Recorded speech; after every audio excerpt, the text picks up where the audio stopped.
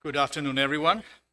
I am Pastor Bob Babbage. For those who don't know me, I'm the pastor of this church, and I bid you a warm welcome this afternoon to this special time when we think and reminisce and learn from the life of the servant of God, Pastor Allan Robertson.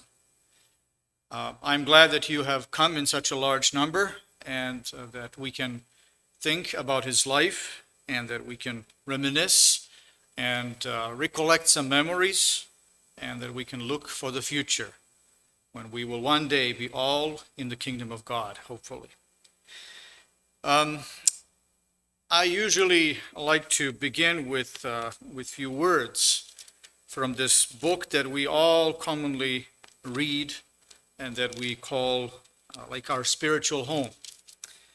And I am going to read from Psalm 27 this morning, few words, few lines, where David says following: The Lord is my light and my salvation. Whom shall I fear? The Lord is the stronghold of my life. Of whom shall I be afraid? When the wicked advance against me to devour me, it is my enemies and my foes who will stumble and fall. Though an army besiege me, my heart will not fear. Though war break out against me, even then I will be confident. One thing I ask from the Lord, this only do I seek, that I may dwell in the house of the Lord all the days of my life, to gaze on the beauty of the Lord and to seek him in his temple. And then finally, verse 5 says, for in the day of trouble, as we're all getting together to say goodbye, for in the day of trouble and many other troubles, he will keep me safe in his dwelling. He will hide me in the shelter of his sacred tent and set me high up on a rock. These were the words that Pastor Robertson read so many times, and I'm sure preached many times. And so we are all together, as I said, opening the same book that he was reading and preaching from, and we are being encouraged, I hope, that even in the days of trouble, even when everything is against us, that when we're losing even the footing under our own feet, we can be safe in the house of the Lord. We can be under his protection as we are now. And so that is good to know. And it is good to know that even death is not the enemy with Jesus, who is the life and the resurrection. And so, once again, welcome. May we have a good time. I know there will be tears, but there will be joy, there will be learning, there will be lots of good memories and the hope of the future. And before we go into our program, I invite you all to bow your heads as we start in prayer. Our gracious Heavenly Father, we thank you today that you are the life and the resurrection. And we thank you that even though we pass on this earth, that if we believe in you, that is your promise, we will not die forever. We will die for a time, sleep, and then be gathered to you once again. Thank you, Heavenly Father, that you have given us this time that we can reminisce and celebrate the life of your servant, who was here on this planet, serve the others, and help us learn from him, that we may do the same in our life as well. Thank you, Heavenly Father. Be with us. In your name we pray. Amen. At this time, we are going to hear the life story by Eric Raja.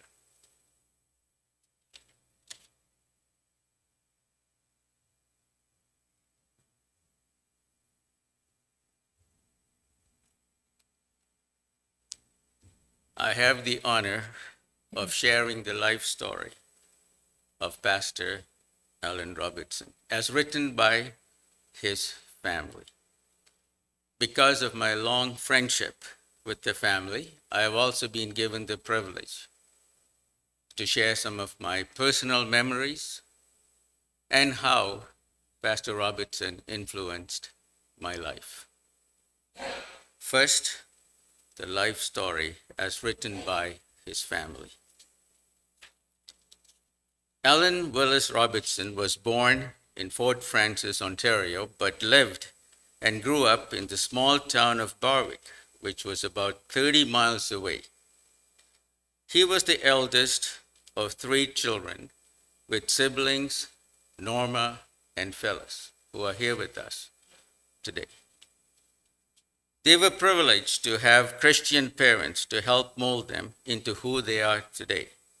His father was a Baptist minister and also ran the local post office. His mother was an elementary school teacher and taught him for part of his early education. While he was growing up, one of Allan's and his sister's favorite hangouts was the local outdoor community skating rink. They will bundle up and help the elderly caretaker to shovel the snow off the rink first before they enjoyed skating.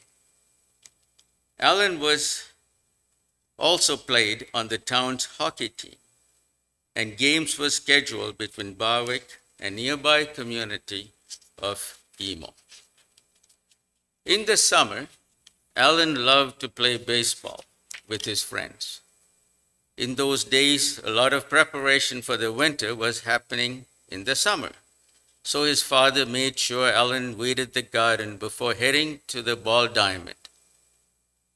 It was also a time to bring in a supply of firewood for the winter. So many days were spent chopping down trees and splitting firewood to be taken to their house in town and stacked for the winter. After this hard work, he would often go with his friends down to the creek at the mouth of the rainy river, where they would go for a swim to cool off. One of the early jobs Allan had was that during the winter, he would go very early to the local Baptist church and then to the Anglican church to start the fire in the wood stove so the churches would be warm for the service.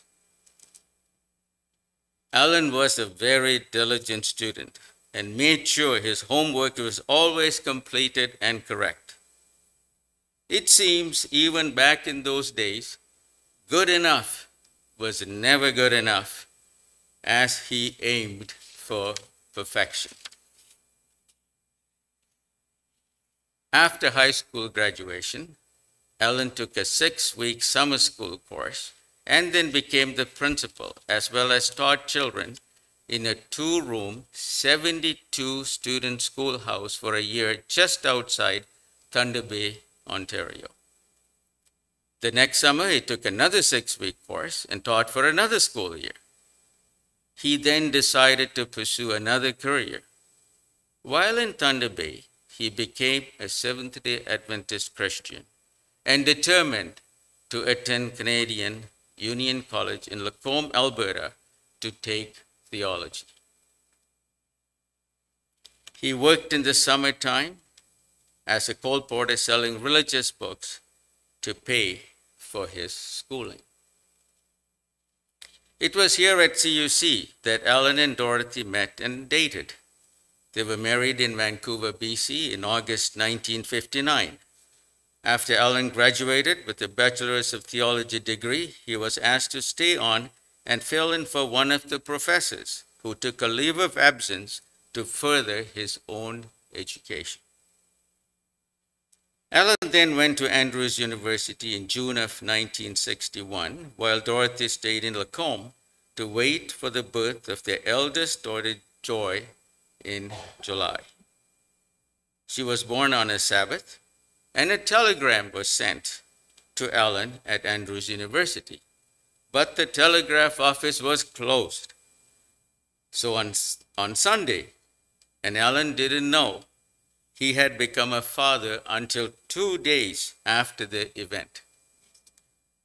In August, Dorothy and Joy flew to Andrews, where the family lived for 1 year.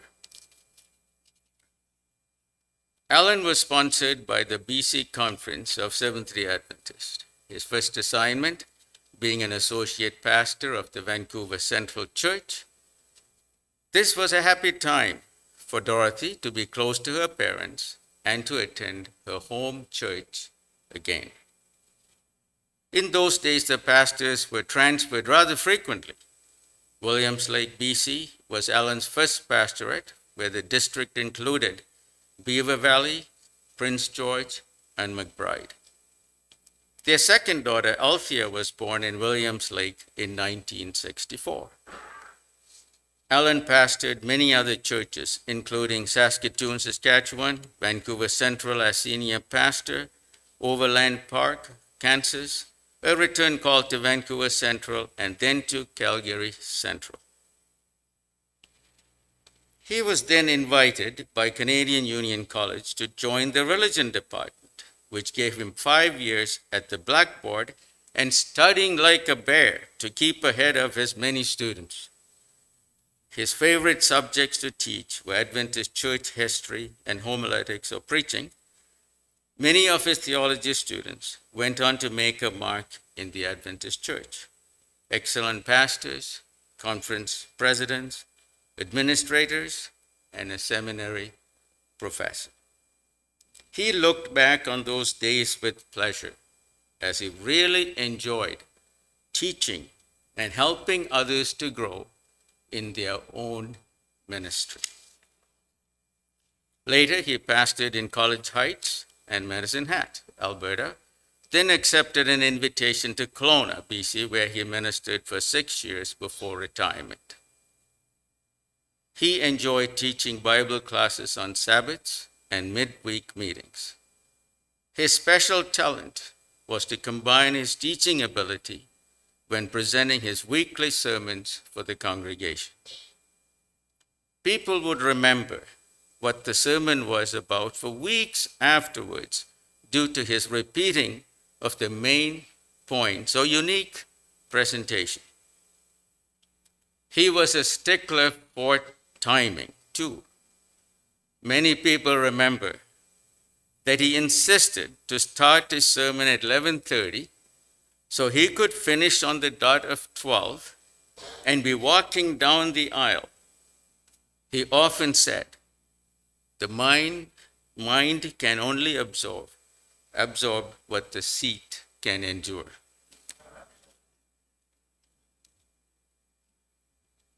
Some of the important events in his life include a Holy Land tour sponsored by the It Is Written TV program, attending general conference sessions, attending college pastors' retreats, baptizing new members, marrying many couples, young and old, conducting funerals for many other friends.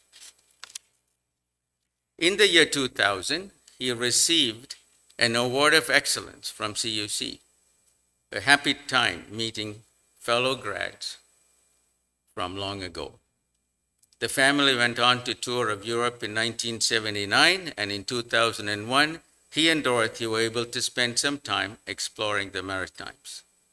Both parents were proud to attend the graduation of both of their daughters from Walla Walla University. Allan played soccer on Sunday mornings with the men from the Saskatoon church, where he developed a desire to run and run some more. One friend remembers that even though Allan was older, he could still outrun his young friend. Another man almost had a heart attack when Allan took him out on a country road and they jogged as far as Allan could go. Luckily, the poor man did survive. While in Kansas at a church campout, a hayride was planned one evening. On the way back to camp, he decided he didn't want to just sit on the wagon, so he got off and started jogging along. Another young man decided to do the same.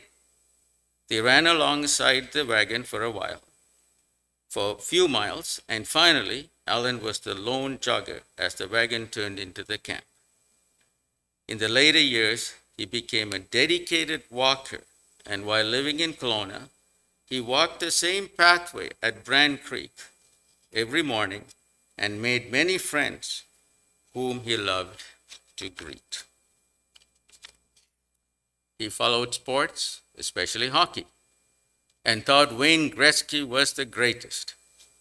At the time of leaving Calgary Central Church, a special hockey jersey was sewn showing Los Angeles King number 99 on the backside, but Calgary Flames on the front. This jersey is displayed on the table out in the foyer. Daughters Joy and Althea surprised their parents with the 30th anniversary dinner at a friend's home in Lacombe. They also were present to help plan special 40th, 50th, and 60th anniversaries, which were celebrated in good style and a pleasant memory now for Dorothy. Dorothy accommodated Allan's need for a quiet study time at home every day, especially as he prepared for his sermons. She accompanied him the last few years so he could walk in the neighborhood and always had nutritious meals waiting for him on time. Dorothy was his caregiver for the last 9 months of his life at home. COVID and pneumonia took over his lungs, causing his final rest in sleep. We all await the resurrection morning when Jesus will come to take us home, and all of us will be given new and healthy bodies, never again to see sickness.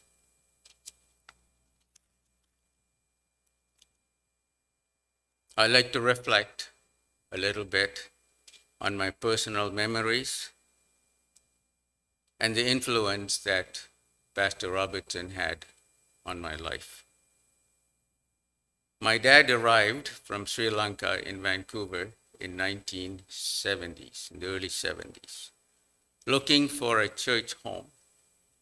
He went to the Vancouver church and met up with Pastor Robertson. And later, my brothers and I and my mother arrived in Vancouver and met the rest of the family. I still remember the meal that we had at your home right across from Deer Lake School. We were new to Canada, and we were welcomed and embraced and accepted into the church family as well as into their family. Little did I realize my path would cross at CUC when I was a student in Elder Robertson's class. Then as a member of his congregation, when he became the pastor of the College Heights Church. His daughters, Joy and Althea, worked with me as students in the finance office at CUC, and Althea later in my business in Red Deer. Candy, my wife, graduated with Joy and asked her to be her bridesmaid at our wedding. The most significant event was when Candy and I asked Pastor Robertson to perform our wedding. I remember those 7 counseling trips to Calgary. There would be no shortcuts.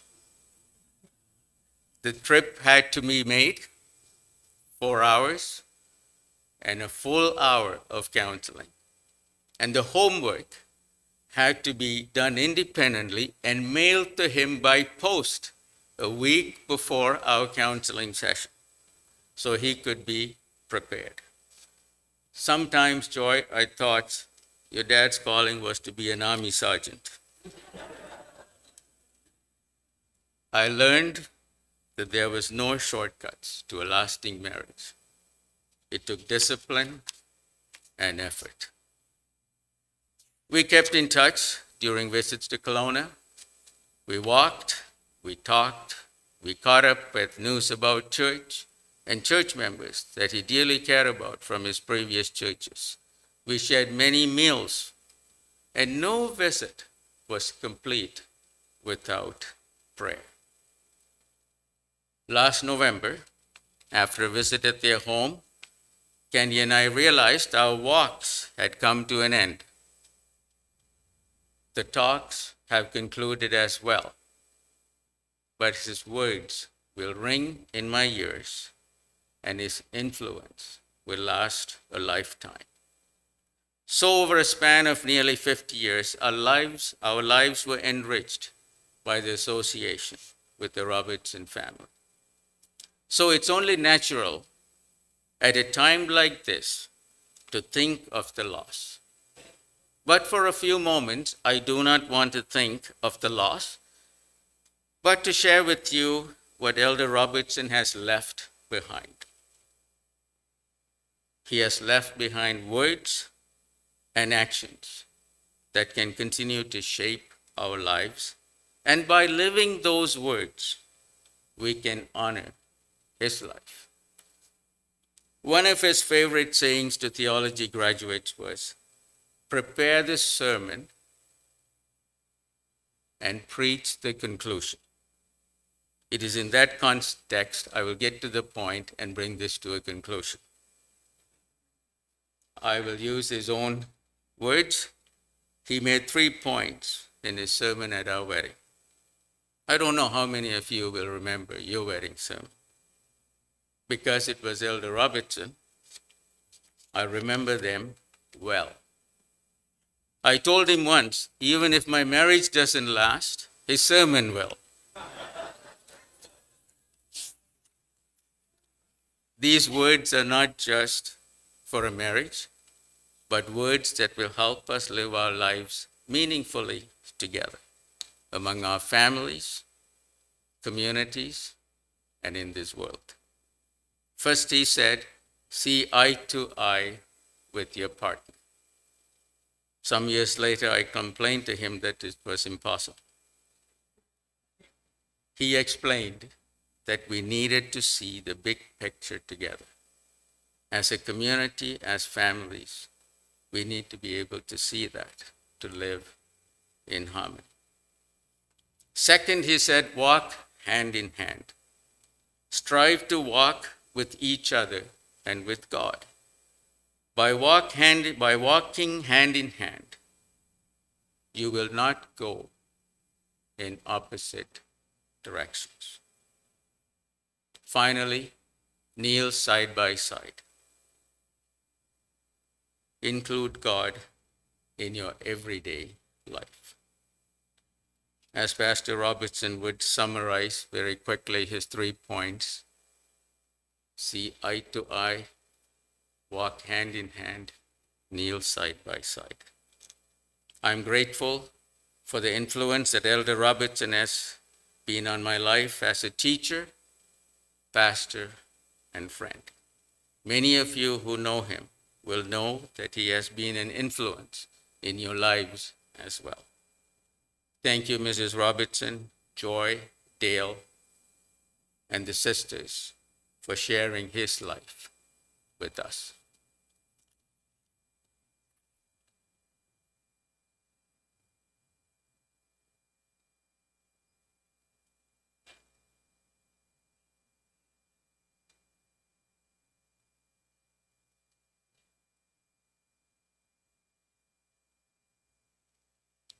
Good afternoon.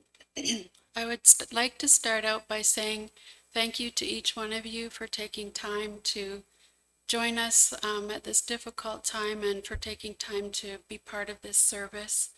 I know some people have come from Parksville as far as that goes for the west, and some people have come from Winnipeg in the east and other points in between, and we greatly appreciate that. And also thank you to all of our online friends and family who are also watching. This afternoon, I'd like to take a few moments to reflect on the importance and power of our words. Words can influence us for good or evil. They can challenge and change us, stir emotions and imagination, and help us to gain an understanding of the world and of God. Words were very important to my father, and he cherished sharing them. Nowadays, we hear about people being social media influencers. And I'd like to propose that my father used his words to be a spiritual influencer. As a committed Christian, an outstanding Bible scholar, and a man who dedicated his talents and creativity to God, I believe his words leave us a rich legacy. There are 3 main areas in his life that I've chosen to focus on. Firstly, I believe my dad used his words as gifts to his congregations.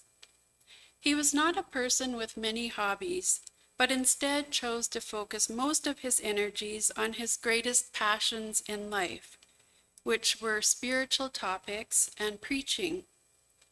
Most people here today have heard my dad preach, but for those who haven't, he had a way of making it appear very easy. However, this wasn't always so, and I'd like to share a few behind-the-scenes details. When he was a student at the Andrews University Seminary, he had to practice giving sermons in a homiletics or preaching class. The professor consistently gave my dad positive feedback on his sermon content, but told him that his delivery needed some improvement, that he relied too much on his notes. Because of my dad's hesitancy to preach without notes to begin with, he received a B+ in the class, which was deeply disappointing to him. Ironically, my dad received A's in every class except the one that he became so proficient in. Early in his ministry, he bought books on preaching and took the plunge to preach without notes. My mom remembers that his first sermon without notes lasted for 10 minutes. But he persevered and practiced until he did it with excellence. He felt strongly about giving his congregation consistent spiritual food and took great care to make sure that his words and points were clear and concise. Growing up, my dad had a scheduled routine of studying the Bible and preparing sermons every morning. He spent an average of 20 hours a week in sermon preparation, often referencing several of his 3,500 books. He mostly presented expository sermons, but also did a few first-person narratives. Whichever method he chose, his goal was that the message would be remembered long after it was over. I'd say he did fairly well in that, because Dale and I still remember the talk he gave at our wedding ceremony too. He outlined that a marriage should revolve around 3 C's: Christ-centeredness, commitment, and communication. I'm glad to know he didn't preach the same one for each of us. Secondly, I believe my dad used his words as gifts to his students. The teaching part of his career started immediately after high school graduation in Ontario, as was briefly mentioned before. At that time, there was such a shortage of public school teachers that he took a 6-week summer school class and became a teacher and principal at the age of 19. The first year he taught, his students did average in their provincial exams.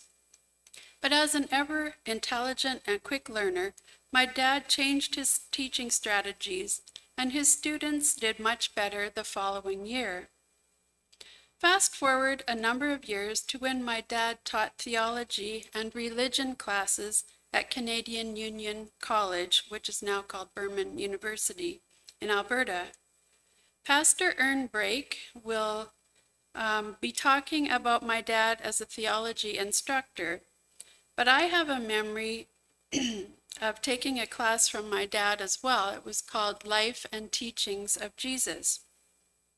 I remember he didn't like it when students were tardy. And the other thing that I remember is that he used his class time very efficiently and had clear outlines. He also had a way of making it reasonably easy to get a B in his class, but much more challenging to get an A. Of course, I wasn't about to let my dad give me a B, so I put in the extra effort and got an A. And lastly, I believe my dad used his words as gifts to his family. I have numerous memories of my father reading aloud to us, and that's one way that he shared of himself with us. He read us the Bible, short stories, books, articles, and poems. Although we're sad that my sister passed away 10 years ago and isn't here with us, I know I speak on her behalf as I share these remembrances. One impression from our childhood was my dad reading aloud all 7 books of the Chronicles of Narnia. These books are rich in description and imagination, and my dad read with great expression. At the end of each chapter, we would beg for just one more. Another favorite recollection of him reading humorous poetry, such as The Cremation of Sam McGee by Robert W. Service. Additionally, my dad used his words as gifts to his family by expressing thanks and encouragement.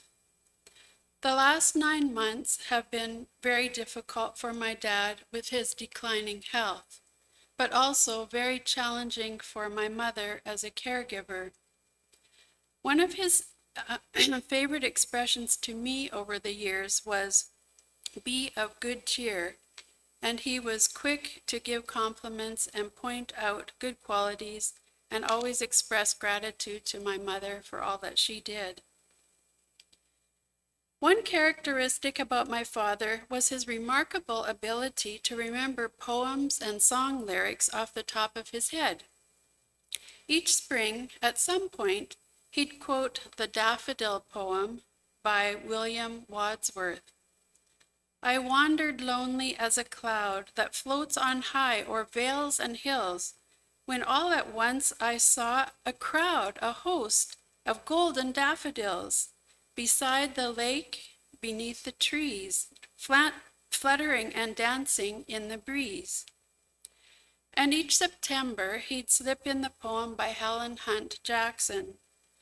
"The goldenrod is yellow, the corn is turning brown, the trees in apple orchards with fruit are bending down."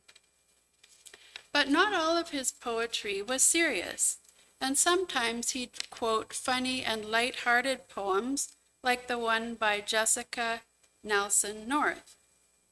"I had a little tea party this afternoon at 3. 'Twas very small, 3 guests in all, just I, myself, and me. Myself ate up the sandwiches while I drank up the tea, and it was I who ate the pie and passed the cake to me." I would like to close by sharing an anecdote that I'll always treasure. Some of you will know the older song called "The Red River Valley," about a lady in Manitoba who's sad that the soldier she loves must leave the Red River Valley. Over the years, I've made many trips to Kelowna to visit my parents and my mother-in-law. One time, as I was saying goodbye to my parents, true to character, a song popped into my dad's head. As he thought of me leaving the Okanagan Valley, it reminded him of lyrics from the Red River Valley song, and he sang to me, "From this valley they say you'll be leaving. We will miss your bright eyes and sweet smile, for you take with you all the sunshine that has brightened our path for a while." And now to my dad I say, "From this valley, we know you have left us. We will miss your sweet smile and bright eyes, but you leave with us all the memories that have brightened our paths for a while. Thank you."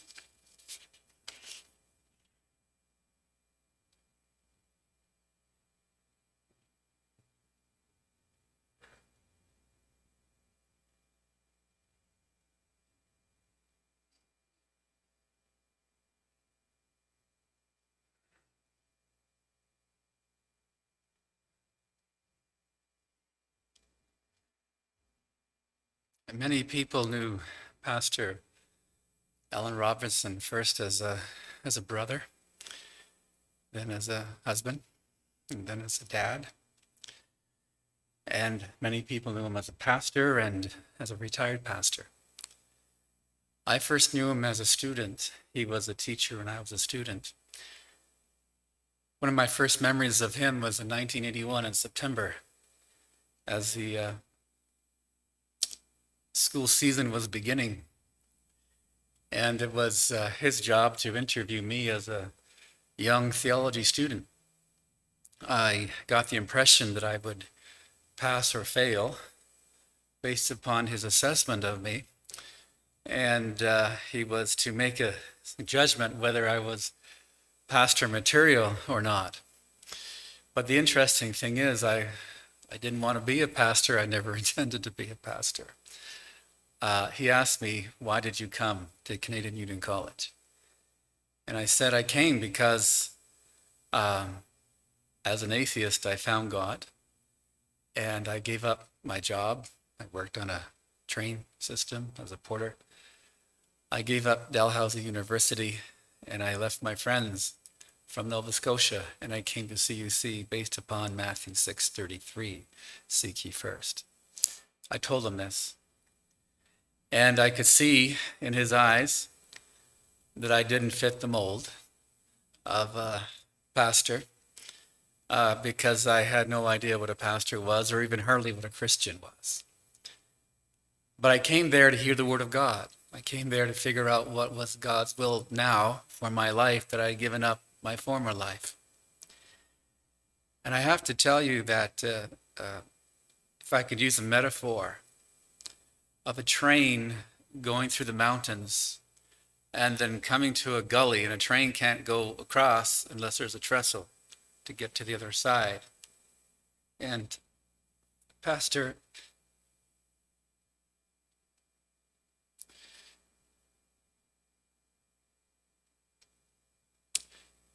he was my trestle.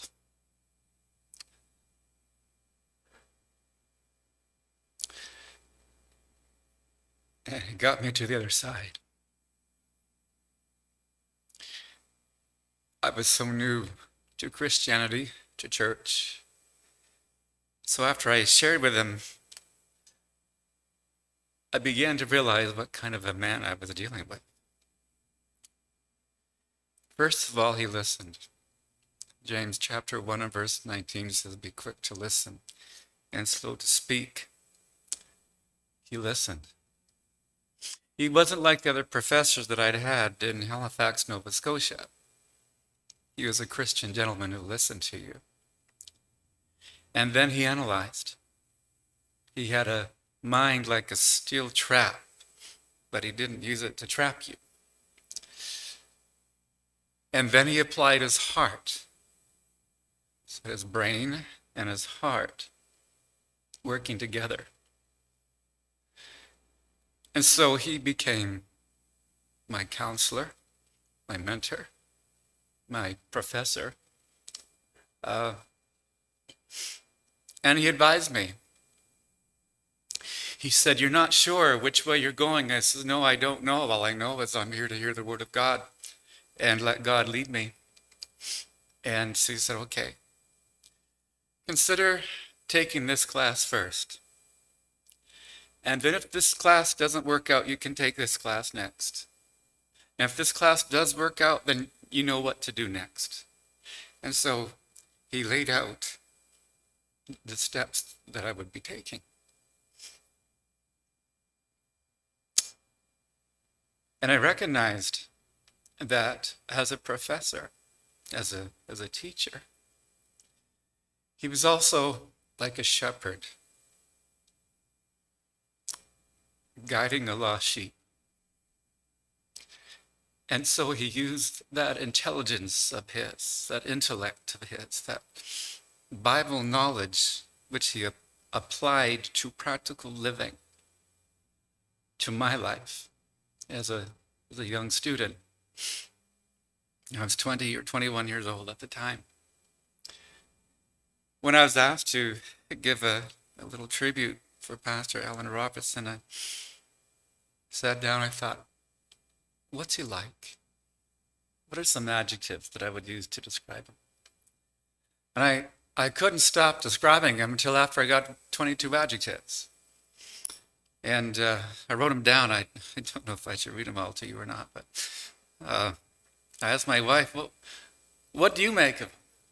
Because my wife and I were students both in his class. She was there with me, and we both graduated together.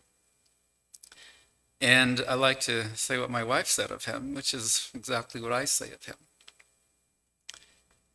He was the epitome of a Christian professor. Kind, gentle, respectful, conscientious, dedicated, knowledgeable, and a caring Christian gentleman professor. You always got the feeling that he wanted the best for you. That was certainly true of him. In his classes, he taught homiletics, like has been mentioned before. It's interesting, Joy, what you said about him. And Eric, what you said too. In my experience in his homiletics class, he told all the students, he says, I want you to write out your sermon word for word. So write it all out. And we all complained. That's a big job. And he was pushing us. And so 15 pages later, I had my sermon written. It took me a long time to get that thing done. So long, in fact, I actually didn't finish writing it. And I had to ad-lib it at the end of it all. And he had us all preaching to the classroom. I have to tell you, that was the first and last time I ever preached a sermon from notes.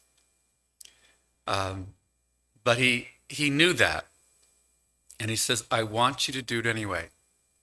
You need to have like the experience of doing that. Another time he said to the class, this is a textbook we'll be using. It's called The Homiletical Plot. I don't know if you preachers out there know that book. I know it just was reissued in the year 2000, but we had it in 1981. And it talked about how to turn a sermon into a narrative. And I was complaining to him after class. I said, narrative sermons, we don't need stories. We need the meat of the word, And he said, I agree with that. That's exactly what we do need. But give this a go. Just read it and just listen on in class, and you just see where this goes. I think you'll like it. And sure enough, it went well. It went very, very well, because of the way he was teaching. I said that he was a listener, and he used his intellect as well as his heart to guide his students. I remember one day I came to him with a research idea, and it wouldn't fly. He knew it wouldn't fly. It was about, doing something in the college and interviewing students and stuff like that. And he was so diplomatic in telling me that I was, what would be a good word? Full of garbage, I guess, would be the word. And he just had a kind way of saying it so that he didn't offend you, But I was wrong and he was right, and he had to be so kind and gentle and diplomatic to say, he'd call me Ernie. He said, it's not going to work. There are people who you're trying to do this with, and they don't think like you think. And then he went on and explained all that. After a while, the students in the class, this was the homiletics class, I also took Life and Teachings of Jesus, took Introduction to Ministry, and I think the Book of John, maybe, and other classes. The class said, Pastor Robinson, why don't you preach a sermon? Here, we are all preaching sermons into the class. Let's hear the master do it. And so we put him on the spot, and I don't know if he's going to do that anyway, but he did. Well, that was 40 years ago, and I remember that sermon to this day. It was about agape love. And I've used the illustrations that he's used when I go and try to share agape love from the Bible, from what he shared.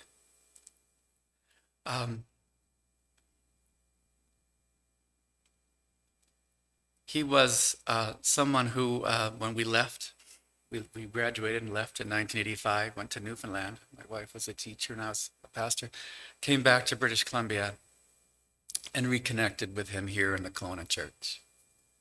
And when I saw him, I couldn't help but remember how he was that trestle that got me from one mountain peak to the other. I needed to have somebody who was both intellectual, honest to the scriptures, and had the wisdom to apply God's inspired word to my little life.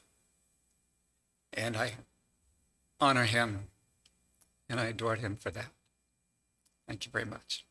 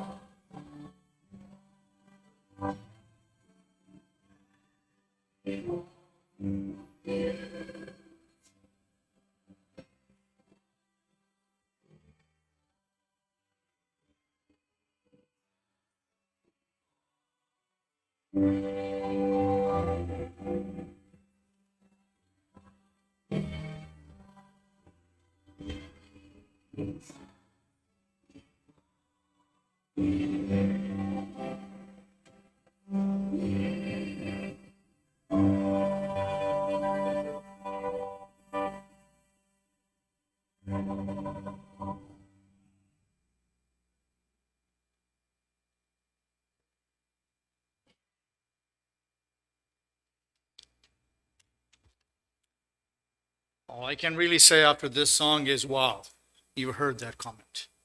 Because he lives. Well, many of you have had much more contact with Pastor Robertson than I did. We are, as Pastor Peter likes to say, rookies. We've just come to this church maybe 6 months ago, and I had the privilege to visit Pastor Robertson as he was going those last steps. And I remember him when I came to their home, he was lying in his bed. He couldn't get up anymore. And I don't know how much time I spent there, maybe 30 minutes, maybe a little bit more. And as we were talking, he had this most gorgeous smile on his face. And you know, I thought to myself, he has a hard time, right? He knows it's the last steps now. He must be suffering. There must be a pain, I guess. But look at him, smiling the whole time. I was awed. I was like, wow, that is something. You know, he was smiling in his trouble.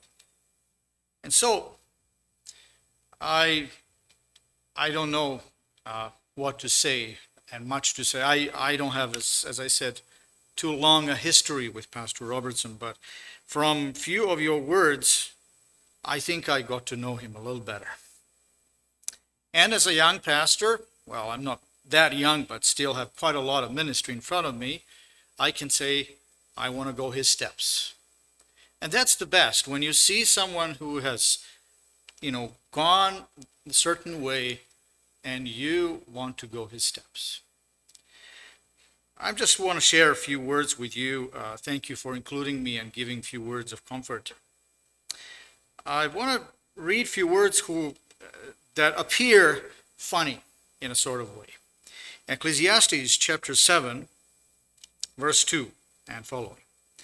Solomon says, "It is better to go to a house of mourning than to go to the house of feasting. For death is the destiny of everyone. The living should take this to heart." And you read these verses and you're like, what in the world? We all like to go to parties. We all like to have fun. But Solomon kind of twists it around, and he says, it's better to go to the place of mourning. I remember as a young student too, walking with some of my friends. There was not far from our seminary where we studied, a cemetery. And you would go through the cemetery into the beautiful forest, and there was, hiking places and stuff. So we would usually go through the cemetery and then go up to the forest. And we would take our time through the cemetery. We would look at all of these grave sites and read epitaphs and read the names and read about people's life stories. And I can tell you, those were interesting times for me. You could say, what a morbid young man walking through the cemetery enjoying his time. But I did. And thought that came to me is, you know what? Sooner or later, one day, you will be here. Or maybe not there, in some other cemetery. And some other youngster will pass by your grave. And what will they read on your epitaph? What is our human life? There was a musician in my home country. Everybody loved him. He would sing beautiful songs. His name was George Balashevich, for some of you who know my country. He sadly passed away a few months ago in his 60s, too early. He would say, what is life? He says you go to the grave site and you see the date of birth, and you see the date of death. And that dash in between, he says, that's life. That's life. Depends what you make of it.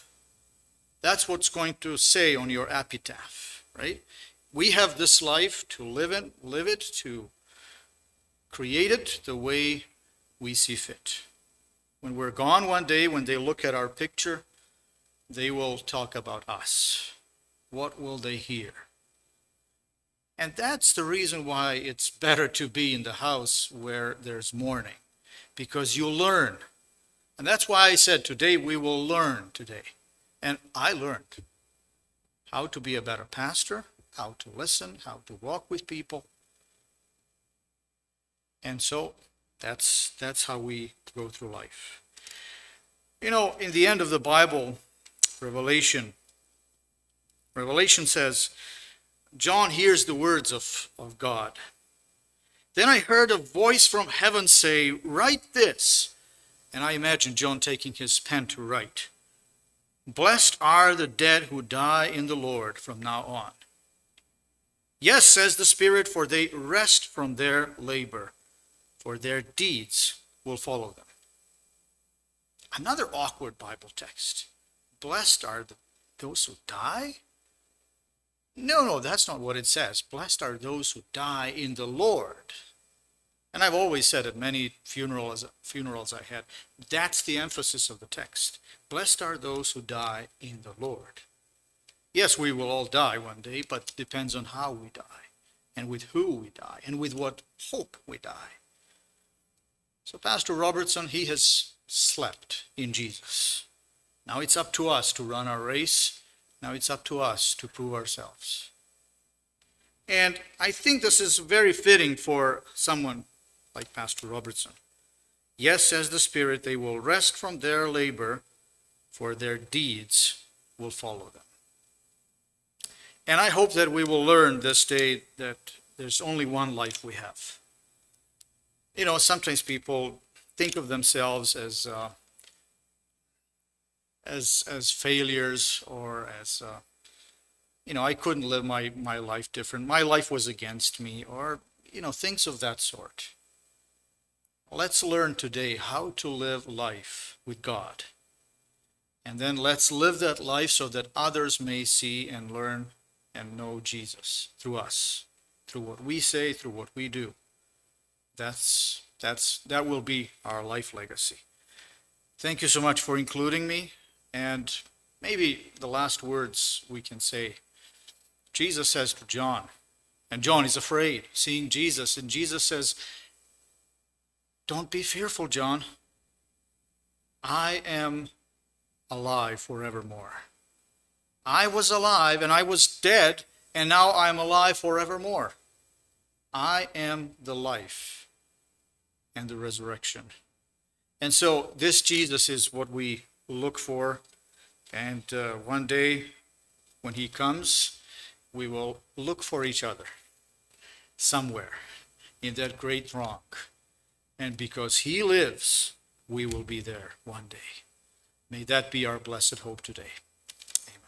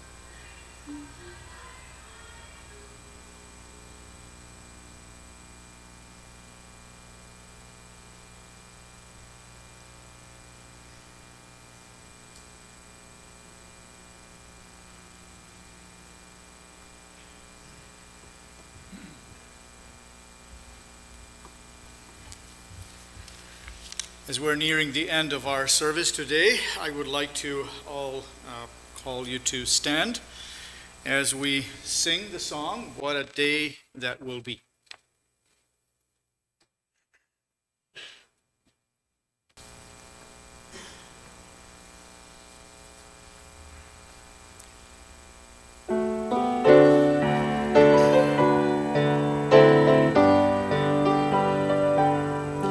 There is coming a day when no heartache shall come, no more clouds in the sky, no more tears to dim the eye, only peace forevermore on that happy golden shore.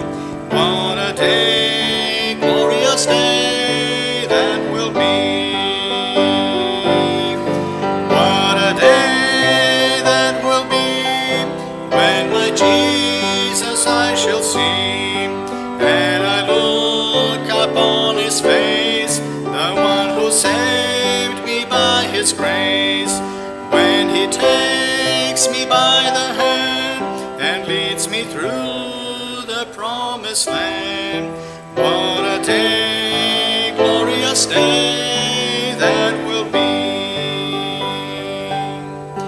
There'll be no sorrow there, no more burdens to bear, no more sickness, no pain, no more parting over there, and forever I will be with the one who died for me.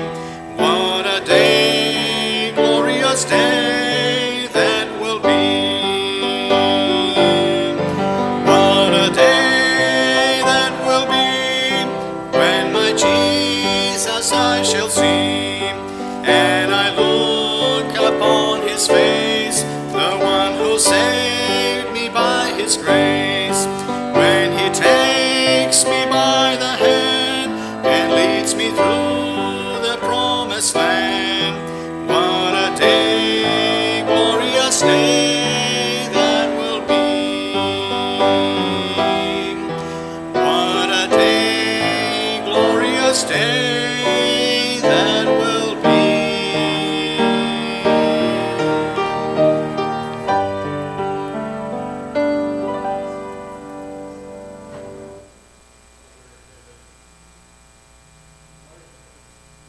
Journey, and we have learned that there's happy times and not so happy times.